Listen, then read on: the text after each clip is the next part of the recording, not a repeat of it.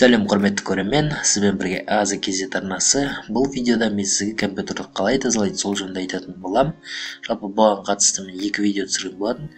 Яғни мына жерде папка туралы айттым, және де S-дискіні қалай тазалайды.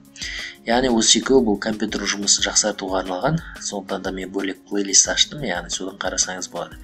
Компьютердің жұмысын жақсарту деген.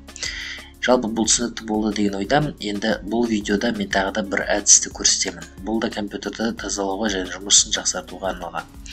Ол үшін жұмыс үстеліне барамыз да, шыққан оң жағын басамыз. Персонализация, изменение значков.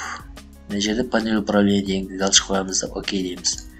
Жалпы панель управления шығарып аламыз. Панель управления кіргеннен кейін мына жерде просмотрда крупный значкиге саламыз. Крупный значкиге салғаннан кейін параметр папка дегенге саламыз. Салғаннан кейін видке барамыз, видке барғаннан ең астына түсеміз. Сосын мына жерде скрывать дегендердің барлығынан галочканы алып тастаймыз. Сосын показывать дегенге саламыз, применить, окей.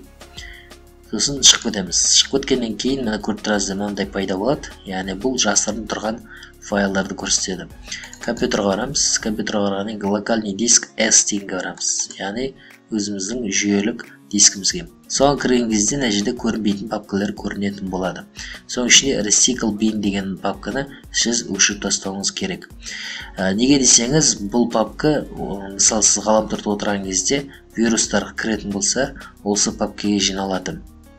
Сондықтан да бұны әрдайым өшіріп тастау тұруыңыз қажет. Тексеріп яғни. Мен мені өшірем, сіздің көзіңізше. Выполнить дейміз де, да дейміз. Сосын тағы да выполнить, да. Яғни әрдайым осылай тазалап тұруыңыз қажет, тексеріп. Мына етейік. Мына көріп тұрсыздар, осылай өшіріп тастаймыз, мына жоқ. Бірақ та ол қайтадан пайда болады. Бұл компьютерлік жұмысының өзінің жаңағыдай керек папкасы, сондықтан да жиі тексеріп қарап отырыңыз. Сосын бар қайтадан панель управлениеге барасыз да, крупный значкиге қоясыз, параметр папка. Қайтадан орнына барлығын қойып қоямыз. Яғни галочка салайық мына жерге. Сосын не показывает, применить, окей. Құрметті көрермен, яғни компьютерді осылай тазалап тұрыңыз. Және де менің осы сілтемені қараңыз, компьютердің жұмысы жақсарту деген. Онда да пайдалы видеолар бар. Сізбен бірге болған AzaKZ арнасы келесі видеода жүздескенше.